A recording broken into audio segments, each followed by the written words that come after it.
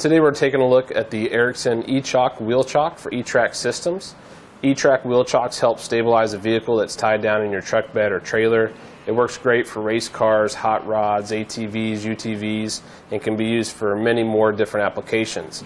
The curve of the chock is designed to fit well up against the curve of a tire, and it can easily be moved, so the movable chock can be installed anywhere along a horizontal E-track. It's a durable steel construction, features a yellow powder-coated finish that's designed to resist rust and corrosion and last a long time. This is available as a single unit with part number EM09162, and it's available as a pair with part number EM09162-2. A few measurements to go over with you real quick, and then we'll show you how it installs to an E-Track system. Edge to edge this direction, it measures 6 3/8 of an inch. The length measurement that we have from the end of the chock to the back side right here, this wall, that gives a measurement of 8 inches long.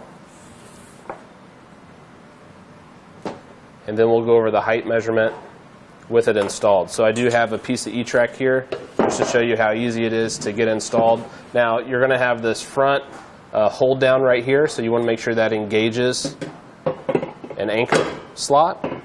And then here on the back side, it has the spring-loaded lever to secure the chock to an E-Track anchor slot. So you lift that up, rotate it in, it snaps into place for a nice, strong, secure hold.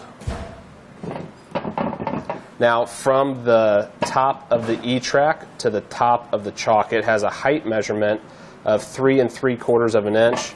From the flat surface, so whatever surface your E-Track is mounted to the top of the chock, measures 4 1/8 of an inch. That's going to do it for today's look at the Erickson E-Chock Wheel Chock for E-Track systems.